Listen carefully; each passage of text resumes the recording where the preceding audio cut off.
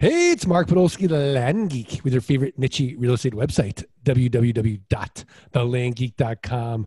And today's guest is a little bit different. I'm very excited to with him. However, before we talk to our guest, I'd be remiss if I didn't properly introduce my co-host. You know him, you love him, the professor, the brain, your flight school Sherpa, Scott Todd from scotttodd.net. landmodo.com, and most importantly, if not automating your Craigslist and your Facebook postings, postingdomination.com/the land geek. Scott Todd, how are you? Mark, I'm great. How are you? Pulse is still normal. Respiration's fine. Still trying to stay on that Peloton, man. 50 rides now.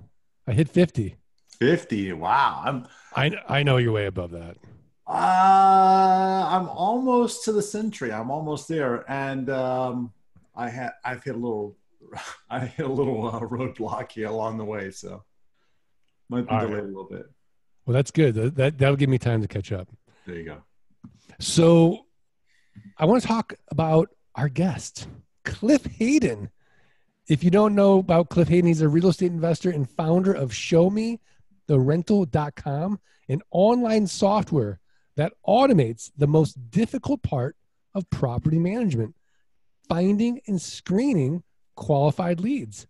After quitting his day job to pursue real estate investing as a career, Cliff grew tired of taking hundreds of calls and emails from unqualified leads just to find that one good renter. He was tired of managing showings and following up with people. He was struggling to find time for his family. He decided he needed a better way. And when he couldn't find a better way, he built it. Since developing ShowMeTheRental.com, Cliff is able to focus on his business and let the website manage the leads so that he can spend more quality time with the people he loves. Cliff Hayden, welcome. How are you? I'm great, Mark. I appreciate you having me. How are you today? I'm great. You know, your story sounds a lot like my own story with my own software, geekpay.io. We should talk about the synergies with this, but I digress. So show me the rental. So let's just kind of rewind the tape. What were you doing before you got into real estate? I was actually in the corporate world like you. I looked at your bio, same thing. I worked for AT&T. And back then, I wouldn't say the late 90s, and my goal was to go up the corporate ladder. That was kind of my deal, go to school, get the job, get a degree, work for a big company and then work way up the ladder. I found out that corporate America was not for me. So I did that for about 10 years. And I was an outside plant technician, which is a fancy word for a construction worker. So I worked in the bucket trucks and put up telephone lines and traveled around the country when there was storm damage. And we made really good money. So I was a 20-something-year-old kid making almost $100,000 a year, which was a lot back then. So doing very well. And then some things happened where the company kind of, I say, screwed me over. I thought we were more of a team. And I learned a hard way that I was basically a puppet on a string. So they were pulling my strings and I was going along with it. And I realized there had to be something else. And so long story short, my sister and brother-in-law came back from Iraq, and I want to say in 1999 or 2000, somewhere in that range, and brought a game called Cash Flow, Rich Dad Poor Dad. And we started playing that game, and whatever happened, my brother-in-law said that he could see the hamster turning in my brain. I'm running on that wheel, and so I was just really intrigued by real estate. So that's when I kind of got my first dose of it. And from there, I had a bunch of money saved up from working overtime, and I just went out and bought a duplex, which was a horrible idea and a horrible deal. From there, I learned about a local real estate club we have, and I started going to those meetings, and I found my first mentor, a guy named Mike Butler, who took me under his wing. And from there, I started buying rental houses. I bought the wrong rental houses for a long time, and just got overwhelmed with the amount of stuff I was doing. I was buying houses, fixing up, renting houses, and all doing this while working a full-time job. I then began to hate my job and realized that I wanted to quit, but I could not walk away from that I'm a lower middle class guy, so I could not walk away from that kind of money. So kind of a funny story, I got suspended on purpose. So I actually do hold the record for the longest suspension in AT&T history, which I'm kind of proud of. And so how that happened was when you drive a bucket truck, you have to have a CDL license. And when you do CDL, you have to have random drug tests.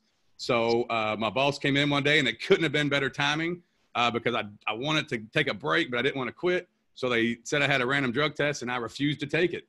And so when you refuse to take it, it's the same as a fail. And so just coincidental stuff happens. So then I go to the drug counselor, and I started talking to him, and lo and behold, he was actually my aunt and uncle's next door neighbor. So we had a rapport right away, and I started talking to him about what I was trying to do. And I just told him, I said, I just need time. So I don't have a drug problem. I just need time to figure out if I can do this real estate all full time or if I need to stick with my day job. And so he gave me I'll never forget him looking at me. And he goes, I tell you what, he goes, I don't agree with what you're doing, but I tell you what I'll do for you. You have, I forget how many hours I had, 10 or 12 hours, 8 hours, whatever of rehab. So he said, you can take this as fast or as slow as you want to take it. And I looked at him, I said, I don't know what that means, man. I'm slow. I don't understand. And so he goes, you can take it as fast or as slow as you want to. And I still didn't get it. He goes, hey, you can come 15 minutes a week, or you can come 10 minutes a week, or you can do it all in one day, all the classes. And so 8 hours of rehab took me 4.5 months to complete. And so in that 4.5 months, I did, and I mean, I did real estate, 15 hours a day. I worked my butt off. And I actually made my salary the first month that I quit, that I was on suspension. And so from there, I decided I could do it. And my boss finally called me and said, you either come back here or you're fired. And I said, well, I guess I'm going to quit. And so it couldn't have worked out better. The problem I had from there was, when you're on your own, the freedom, I was working and building every aspect of real estate you could think of. I was buying a lot of rental houses. I was fixing up houses. In this time frame, I got hooked up with some big foreclosure agents. This was probably in 07, 08, which everybody knows what happened then. And I worked with some big foreclosure agents around town and ran a general contracting company fixing up bank foreclosures. So we ran a whole company doing that for several years and just busy. And the whole goal at that time was, which my old priorities were, I made money the goal. Now, when I did that, it caused a lot of problems at home. I am now happily married. I have 5 beautiful children. But through this growing pains, I was not around a lot. I was working. I thought that's what a dad needed to do, was to provide, have a nice house, nice schools, nice toys. But I didn't realize I was causing a lot of problems at home. So when I was home, I wasn't present. And I know if everybody's done real estate long enough and you've been busy, you got 20 things going on at all times. So when I was at home, I can still remember sitting down, and we might have 3 or 4 empty rental houses where we were taking all the phone calls. So when a tenant called about a house, email, text, I'd be sitting at dinner table, and my wife, I don't know if you remember Superman, when he got mad, his eyes would turn red and he could shoot lasers out of his eyes. Sure. I got that look a lot from my wife. And so we were the money was great, but I just did not have a good home life, and I had to do something different. So what I found out is by answering all these emails and phone calls, and I actually had a guy in our office. We have 2 guys in our office, and we just couldn't keep up. We couldn't screen people fast enough. We couldn't get everything done. And so I went out and tried to find a screening service that could just automate this whole process, because we found we were asking these people the same questions. How long you been in your current job? How much money you have in your bank account? Will you sign a 3 to 5 year lease? Can you complete small jobs? Yada, yada, yada. Same questions. So we tried to find a system that could do this for us, and we could not. And so then that's how ShowMeTheRental got created. 1, to keep my sanity, and 2, to, be a better father, be at home more with my kids, and be present when I was home. Scott Todd, I'm just going to jump in here. Scott Todd, does this story sound familiar to you? A little bit. I didn't get suspended and go to a guy or something. But look, here's the thing, Mark. The cool thing about Cliff's story, and the thing I'm taking away here, is Cliff has something that you can't replicate. Okay, and Cliff, if you didn't tell me anything else, I'd tell you that Cliff was going to be successful, and it's because of this one thing he has, and it's the passion. It's the burning desire to get the heck out of Dodge. And honestly, what happens is we become, and I was there too, and I know you were there too. We become comfortable with that corporate gig. We become, it's like a blanket. Yep. It's a nice little warm blanket that gets wrapped around you every 2 weeks. Oh, don't worry. You have a job here until you don't. Okay. Like hey, let's go team. There's no team. The team is you're on the team until you're off the team.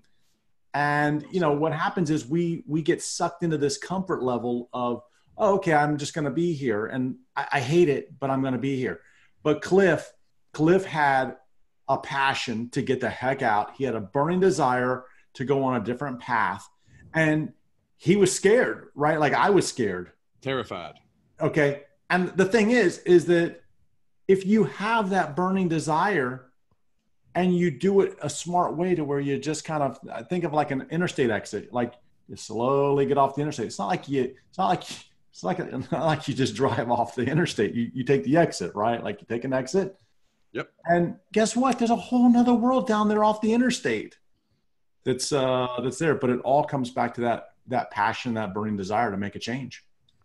Yeah. What I think is interesting, Cliff, is the crossroads of the sort of existential crisis, which I think, once you make that leap, like Scott was saying, like, okay, here I'm creating this better life for myself. But in exchange of doing that, I'm sacrificing a lot of, what, would be like the big priority, which is, making myself, my family happy. Right. Because that's why we're doing it. That's why I'm doing it anyway. That's why most people do it. We want to have a better life. And we think, in my mind, we were talking about this at breakfast the other day. I hate to interrupt you, but we were talking about, so I have 5 kids, like I said previously. And how do you teach that drive? How do you get them to be driven? And we have a group, we meet every Wednesday, and we kind of go over deals and life and what we're doing. And one of the older guys said, he goes, kids watch you when you don't think they're watching you. So when they see you working hard, when they see you doing stuff, when they see you moving, they're learning that whether you're talking to them or not, which was just pretty neat. So, out of 5 kids, they're all different personalities. And this is where all my focus is now, by the way, is my kids. And we're traveling now and doing fun stuff. And I got a mobile company pretty much that I can run from anywhere. And so we travel all summer. And my goal is to get them to find something they're passionate about and have that drive. So for me, it was real estate. For me, it was getting out of that corporate world, stop being a puppet on a string, and do things that I enjoy doing, which I love putting deals together and talking to people. And I love fixing up houses. It's very fun to watch the whole process through. So back to what you were saying, yeah, that drive is huge. And how do you get that? I mean, go ahead. I think for you it was just, the pain of not, yes. It starts with pain. And I think for a lot of people, that's really where it needs to be. It's this feeling, this not having this locus of control, not having freedom or flexibility, just this sort of underlying feeling where it could all go away at any moment with, nothing that you did. So I think that's really important. What I think is interesting though, is how you made the transition from, working all the time to creating automation systems delegation, especially the automation with ShowMeTheRental.com. So how did you go ahead and develop that? I mean, basically you scratch your own itch. Well, I'll tell you what, I'm definitely not the brains behind the operation. It was my idea. I knew there was a niche out there, and I knew there was a lot of investors out there like me who wanted time. The whole point of whatever that facade is, once you get money, then everything will work out great. You'll be happy. Well, it's not true. I've got not a lot, but I got more money than I can spend. And I wasn't I was actually more miserable because I could not enjoy it because I was so busy. So I've spent the last 5 and 6 years putting systems in place, and Show Me the Rental was the one that freed up more time than any of them. Because if anybody, I know you do land, but I know if you're in the rental business, the biggest time consumption is picking up the phone and talking to somebody about your 3-bedroom, 2-bath with a basement and giving them the spiel only to find out they're not qualified. So you literally waste hours out of your day of unqualified people that you don't need to talk to anyway. So Show Me the Rental it's kind of like a funnel. and we built a funnel, and we're getting all the riffraff out of the way and just getting everybody through the funnel that is qualified, that you're not going to waste your time on, which is such a huge time saver. So that's how it got developed. And I partnered with a guy who does the development and kind of runs that backdoor stuff, because I don't understand anything about coding or websites or any of that. I just have the idea, and we kind of, made it come to life.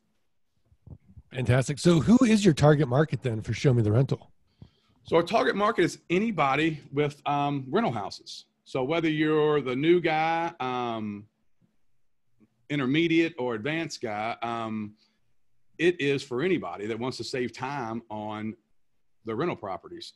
So what it does, which is really neat, is we automate the whole process. So we basically create an online system that'll advertise for you on all the major websites.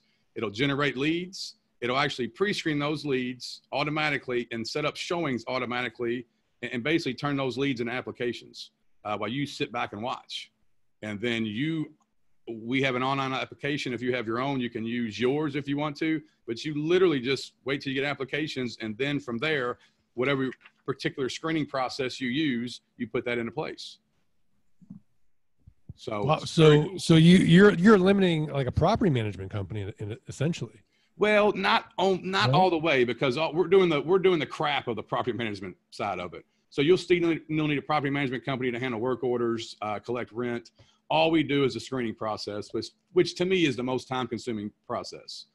And if you screen your tenants correctly and get the right customer in there you're looking for, your life becomes a lot easier. It's when you get those bad people in there, which I did for a while because I got so many phone calls. I would literally just get the first person who could breathe almost, or turn something in that had money in their bank account. I would rent to them. And then a year later, it would cost me so much money because I had to turn it over because they weren't my right customer, because I did not spend the right time qualifying them. And I missed lead after lead because I could not collect all the information. I was just trying to put out fires. So that's what this system does. And it also does it for a price that's really cheap. So basically it's $49 until your property's rented. So you put it on our system. It's $49 till it's rented, and then you literally turn it off and it shuts everything off. Wow, so, that's a good deal, Scott Todd. It is a good deal. So yeah, it's very cheap. We did it basically because I would love to. I know there's a lot of people in my shoes where you're at home and you're not really present, and you're just got so much going on and overwhelmed, that if it can help those people out, it would make me feel better, because I do have some regrets, and one of them was not being around for my two older kids like I should have been, because I was working all the time. So I'm trying to make up for that now. And with this system, and with the other systems we use, I have time to do whatever I want, which is it's a new feeling, but it's a great feeling to have freedom in your day to not just be putting out fires all day. Absolutely. And that's, you're really preaching to the choir here, because we always talk about, you can always make more money, but you can't get more time.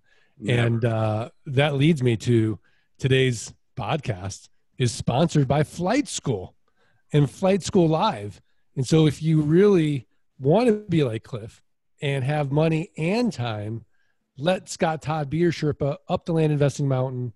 And in 3 days or 16 weeks, depending on which program you go into, he's going to teach you step by step how to create a fully functional land business where it's 90% automated right out of the gate, and start building your passive income without renters, without rehabs, without renovations, without rodents. Learn more. Just go to landgeek.com/training and schedule a call. So Cliff, I think your story has been really inspiring. Love the fact that, you've really got your head on straight when it comes to your priorities and how you implement that into your own business and life. But now we're going to ask you for your tip of the week, a website, a resource, a book, something actionable for the Art of Passive Income listeners to go improve their businesses, improve their lives. What have you got? I tell you, I said something to you earlier, Mark. I just found an app called Blinkist. I don't know if your listeners have heard about it, but I've been reading a book called Traction.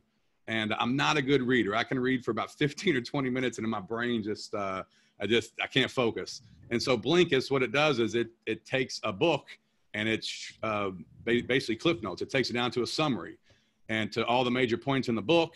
You can do it. You can either read it, which takes about 15 or 20 minutes to get through the book, or they have an audio version where you can just listen to the audio version of the book. I started doing that. I found out about a couple weeks ago, and I've been adding it to my morning routine where I get up and I start listening to a book or reading part of it, and it's changed my life a lot. It's got every aspect of life in it, and real estate and whatever you're interested in. They have it, and I recommend that because it's a really good tool to keep your mind sharp.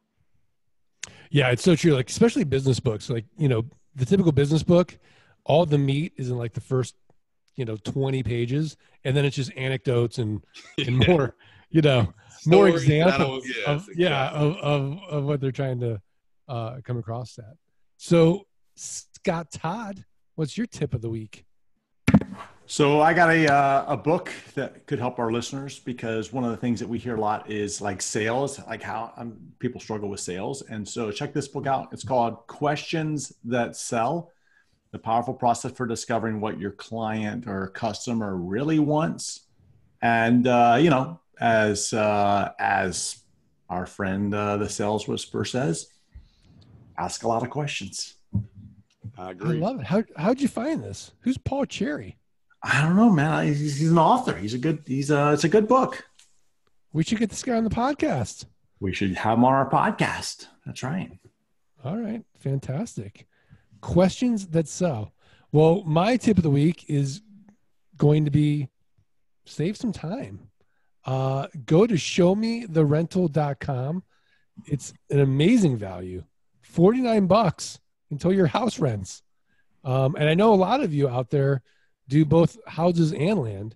So this could be a really, really nice tool. And Cliff, I think you should integrate geekpay.io into Show Me the Rental so you can start collecting on an automated basis rental payments. I like it. So I like it. I'll talk about that. Anyways, Cliff, Hayden, are we good? Yep. Mark and Scott, I really appreciate your time, and thank you for having me on. Awesome. My pleasure. Scott Todd, are we good? We're good, Mark.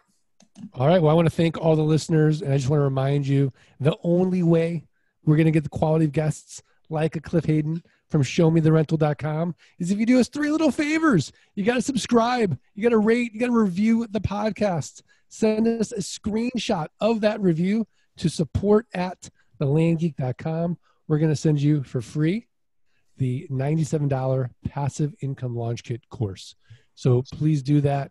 And it really, really helps. All right, Scott, you ready to do this? Let's do it, Mark. 1, 2, 3. Let freedom ring. All right. Thanks, everybody.